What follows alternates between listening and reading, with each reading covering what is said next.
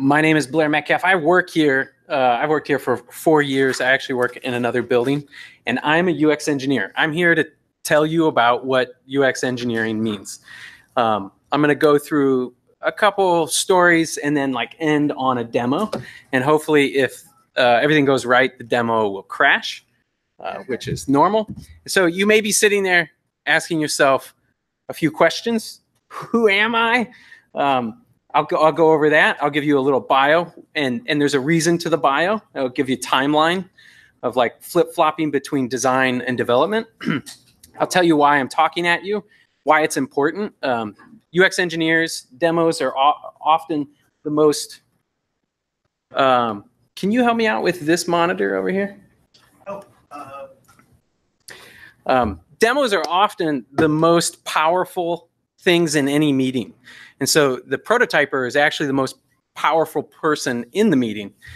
I'll go over how you do this, and then I'll prove it, and then I will give you something to walk away with. I don't think we're going to get that screen. No? Sorry. No. Look over here. Okay, so I'm going to go through my portfolio really quickly because it starts to show a split between design and development. To a recruiter, I look like a weirdo. I look like a bad designer and a bad developer. But when you smush them, I'm a unicorn.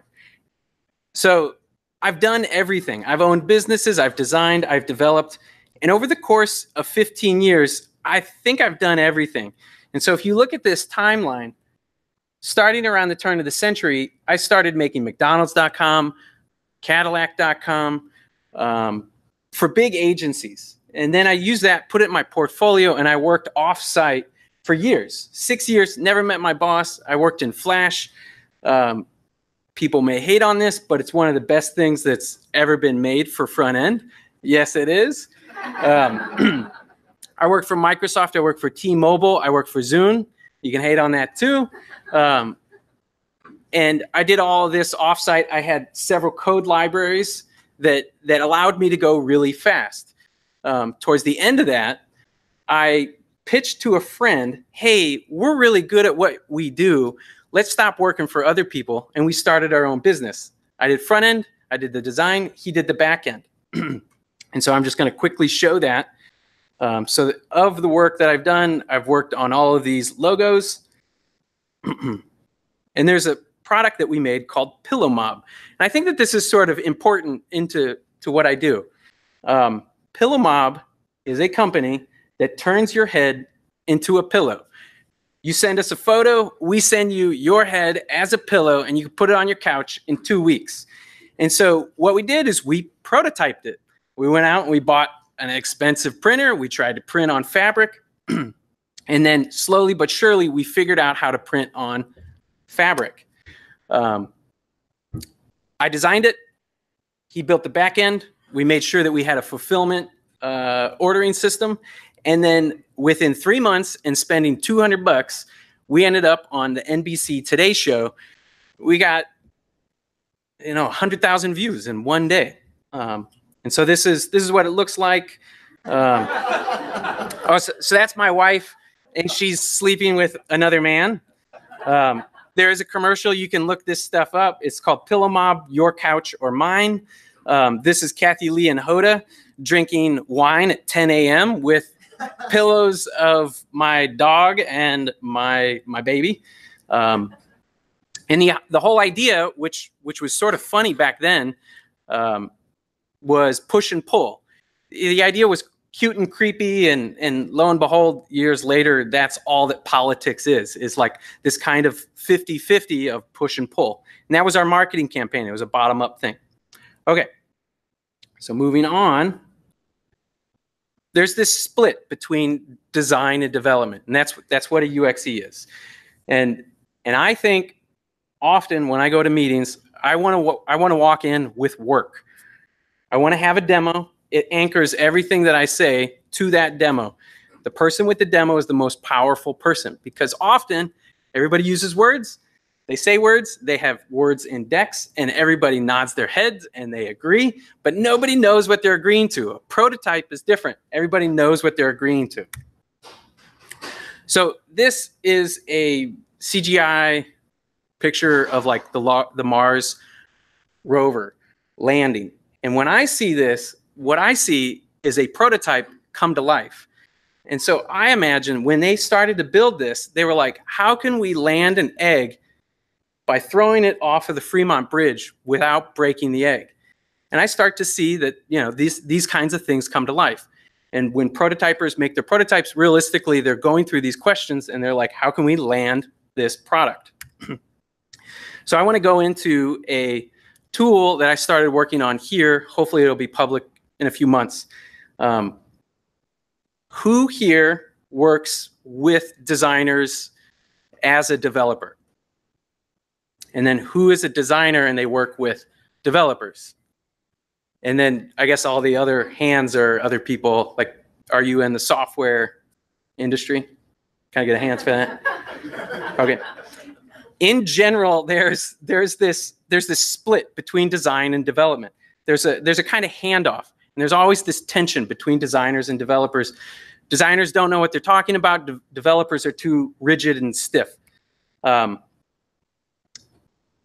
there's a problem. Designers speak in certain mediums. Developers speak in other mediums. Here we have the material spec, and you can see like an app bar. You can see some buttons and different things, and they spec those out. They make bitmaps. They make pixels. And then they go and they make a sticker sheet in Sketch. And this is a way that you can drag and drop these pixels, and you can make comps, mocks quicker. But then the engineers go on to make demos of the components. And to a degree, each of these roles own the thing that they made, and there's really no easy conversation between the two. And it's all duplicate effort. Sometimes they throw things over the wall and they hope for the best. And so what we started to think was, can we make a tool where designers and developers are working in the same tool? And there's this conversation. So just imagine, what if you had a development environment that you can design in and you get Google Docs comments? You could start to have conversations about the flows that you're laying out. You could say there's a bug in this component. This one, you know, needs a variant, etc. So we started to prototype this. This is an internal tool. It's called CloudKit. There is a blog post about it, so I'm not revealing anything. But what you see here is the project view. Across the top, you can name it.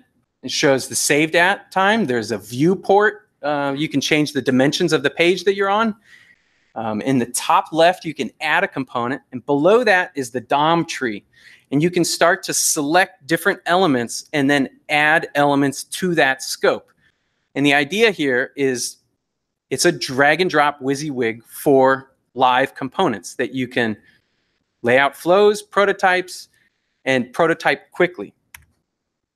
This should be another slide, and it should show bringing in data. And so here we have a table component, and then we hook that up to a Google spreadsheet. It has an ID, and then you don't configure all of the rows, columns, and cells. You configure the spreadsheet, and then that sucks in all the data and populates the table. It's a very fast way to make flows. And so what we did was we used this prototype, and we started to show it around. It got a lot of excitement. It went all the way up the chain, and we got funding. And so I just want to give a quick little demo of that here. And if everything goes wrong, there's going to be a ton of errors and nothing will work. But what you get across the side is a series of panels where you can visually find a component. You could search for it. There's different filters for that component. And you can drag and drop that in place and see where it reflows. There's no need to write code. You can drag and drop everything. There's a styles panel where you could, as we're building this right now, you can bind typography throughout the app systemically. There's a place for data where you could, as I showed that spreadsheet, you could populate a component with a lot of data. And then you can drag and drop images. And so also at the bottom, you can start to write code. And you can see where your drag and drop code ends up. And I took these from the Angular material site and just pasted these in. This page here is a custom library. We call it fortnightly. This is just from material design, and you can make your own components, import them, and work with your designers with their code.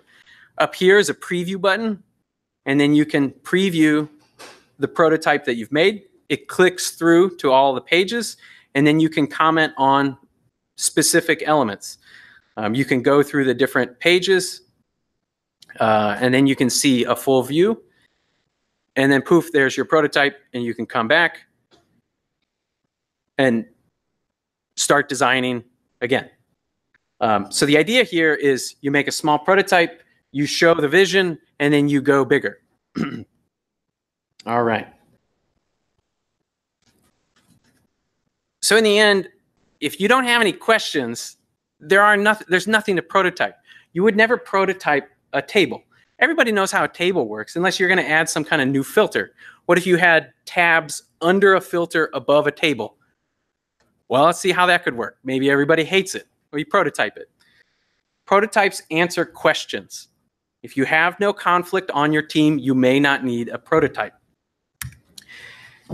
And then clicking is believing. Everybody makes mocks. I'm convinced the more complicated the mocks get, actually people are lost between the clicks.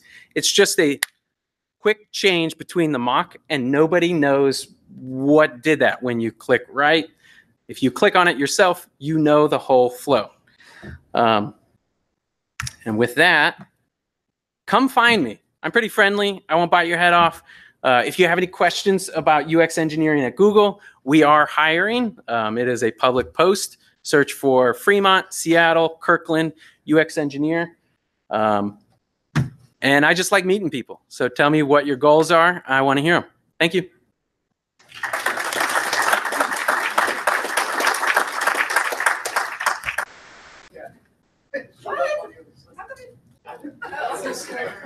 Oh, okay.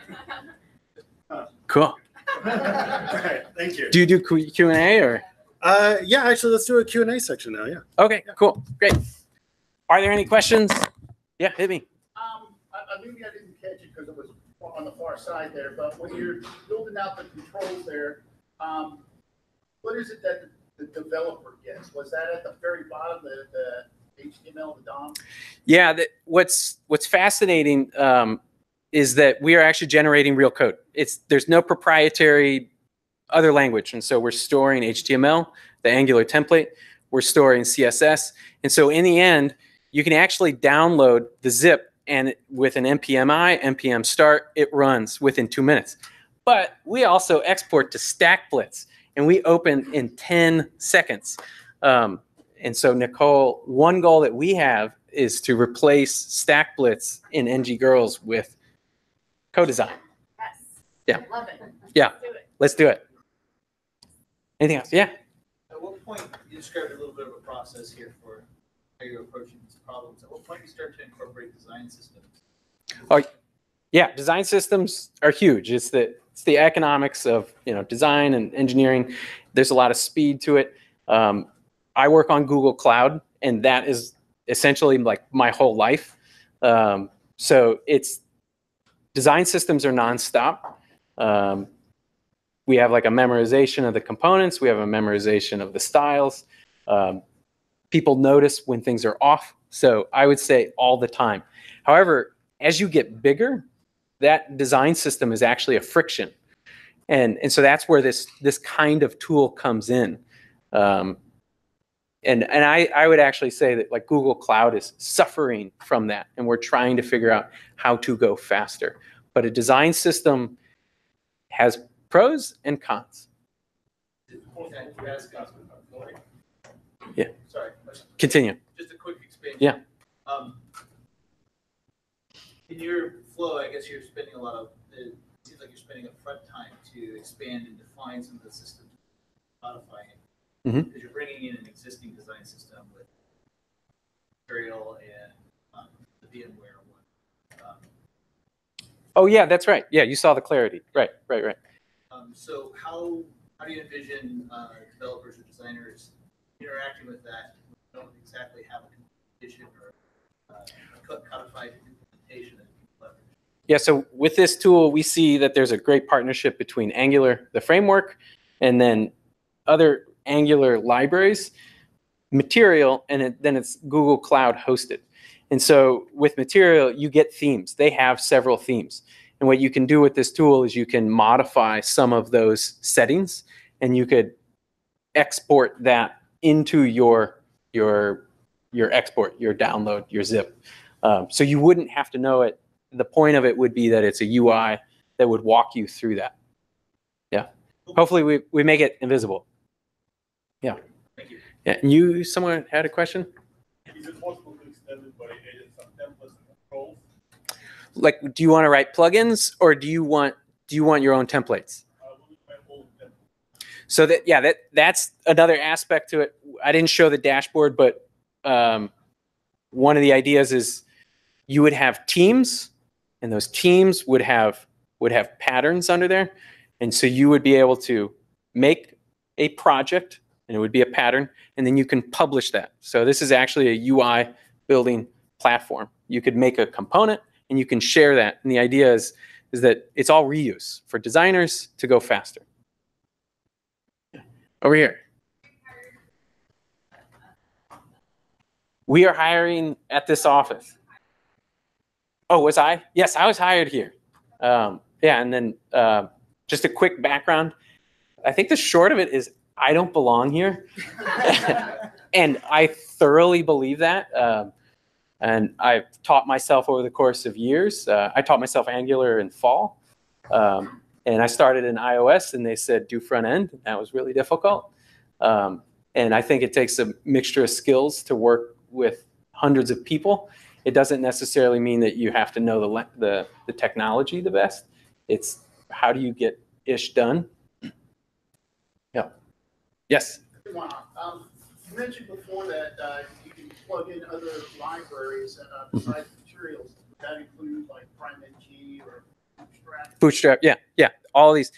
So what's needed is that we have a CLI that runs through your library, your UMD bundle, and then what we are working on is a standardization of your inputs and outputs. And so then we could sit there, instead of just saying it's a string, it's a Boolean, we could actually say it's a color. It's more complex. Hopefully we'll work with interfaces, and so that you could pass in complex structured objects. But we will have a CLI to import your library. Yeah. So UX engineering versus UX design, is that just like a difference in what you put on the signature, or is there like a substantive difference? Yeah. Design tends to be mocks, depending on who you work with. It could be systems, and UX engineers scale design. Significantly different. It's not just like a bespoke UI. It's like, how can we make this reusable? Great. How can 10,000 people use this? Significantly different thought process. Yeah. All right. Oh, one more. I want to hear about what's the preference between Angular and I'm a little bit new in programming. Actually, I'm a designer, so I'm going to get hate mail for this. sorry. None of it matters. I'm not kidding. Like, I've developed UI in a bajillion languages, and in the end, like, there are rough differences. One of my favorite books is just a JavaScript design pattern book, and in the end, like, you take different patterns from different frameworks, but none of it matters. If you are learning the language, you'll sit there and you'll figure out what it is that you want to do. You know, Angular tends to be more enterprisey, and React tends to be trendier, hipper, more consumer. What do you want to do? And then go learn that framework. Yeah. I just want to be better that is important to collaborate with engineers, so it's literally coding. Well, I mean, just straightforward. I mean, React is great. Yeah. So in Google, you only use Angular, or you just combine your format? Google is fragmented, and the products will pick out what is best for them. And so you may find a Google product that uses React, but but there's no mandate. There are a few. Yeah. All right. I've taken enough time. Thank you very much.